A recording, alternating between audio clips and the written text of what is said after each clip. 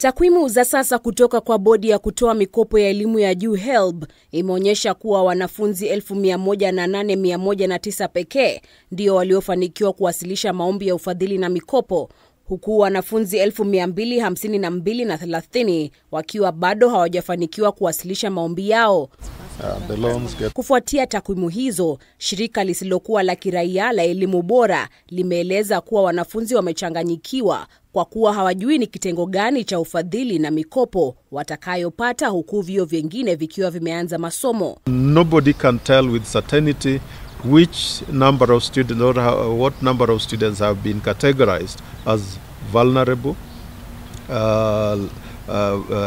needy or very needy, needy and less needy. So I think that is a huge challenge. Eligible students face prolonged university and college placement delays due to a lack of clear instructions from Kenya Universities and Colleges Central Placement Services. Wadau hao wa elimu bora wamedai kuwa mfumo mpya wa ufadhili wa elimu ya juu ni njia ya kuongeza karo. The new funding model is actually entrenching our education as a source of profit and not a public good.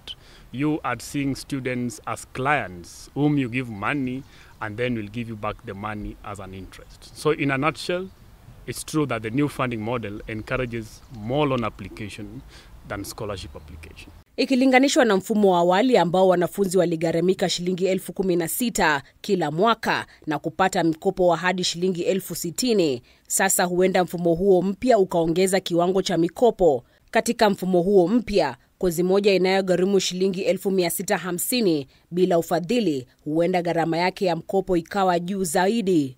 Kwa mfano, katika kozi ya kiwango hicho cha karo, asiyejiweza kabisa anaweza kupata mkopo wa 18% ambao ni shilingi 1,117. Anayehitaji usaidizi zaidi atapata mkopo wa 30% ambayo ni shilingi 1,195. Anayehitaji usaidizi atapata mkopo wa 40% ambayo ni shilingi 1,260, na anayejiweza kiasi atapata mkopo wa 55% ambayo ni shilingi 1,375. Waweze kuja na mfumo wa malipo.